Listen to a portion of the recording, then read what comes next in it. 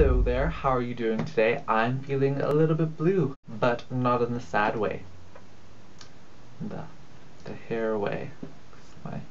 My hair is blue, if you didn't notice, or see my last video. It's not actually blue though, this would be better if it was blue. It's green blue, or whatever that color is.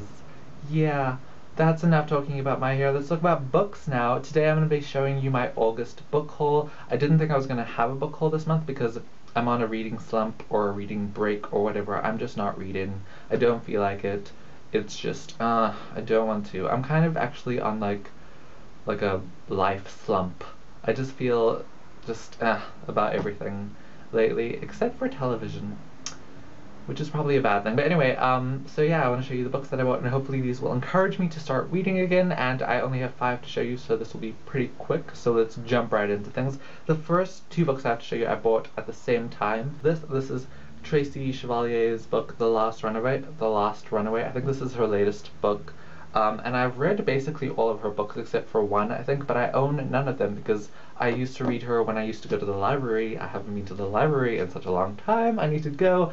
But yeah, I got this book. It was $7.99. It's hardback. I really like the way that it looks. It's just awesome. I really like the inside spine thing.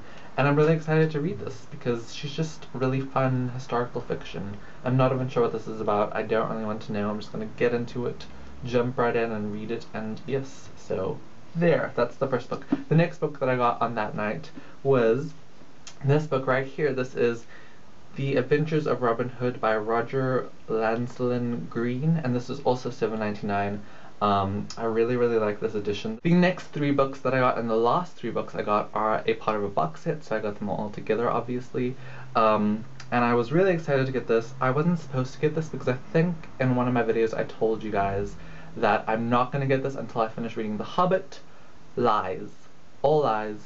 I bought these books. I didn't read The Hobbit yet, so oh well. It doesn't matter. I have them now. What am I going to do? I bought the Lord of the Rings trilogy by J.R.R. Tolkien.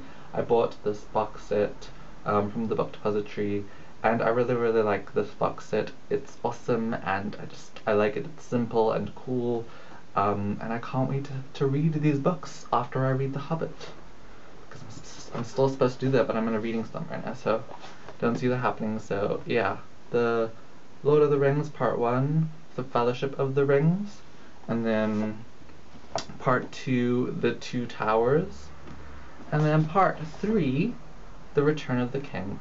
So these 5 books are the latest books that I've bought. I'm really excited to read all of them. I'm really excited about all of them, especially Robin Hood and The Lord of the Rings and The Last Runaway. That's all of them, so I'm really excited about all of them. If you have bought a book recently, then tell me in the comment section below and tell me if you're excited about it or if you got it on sale or something.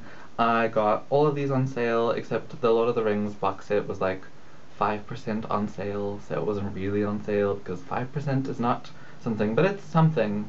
I just said the exact opposite of that. But yeah, anyway, so yeah, I hope you enjoyed this video, and I will see you next time. Bye!